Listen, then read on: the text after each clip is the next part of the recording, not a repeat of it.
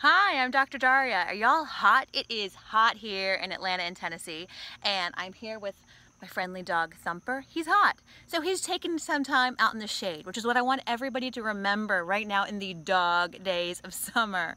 Make sure you're taking some, if you're going out, make sure to stay in the shade as much as you can and make sure to hydrate. How much water you need a day? Baseline, think half your weight in ounces. So if you weigh 150 pounds, you need to be drinking 75 ounces in this heat. And no, beer and wine don't count. Water. Water, sports drinks if you need them, but really stick to water.